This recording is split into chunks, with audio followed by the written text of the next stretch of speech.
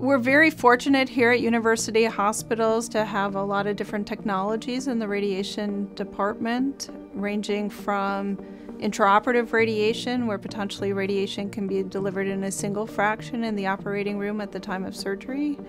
to something called deep inspiration breath hold, where we teach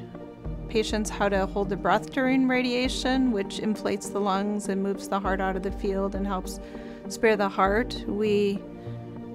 are up to date on all of the recent literature and have adopted some of these shorter fractionation schedules. We have protons, which is another tool to potentially limit dose of radiation to the heart.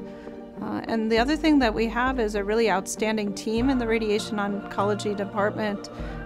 with people who are on committees that actually shape the treatment of breast cancer around the world, which is a huge benefit to our patients.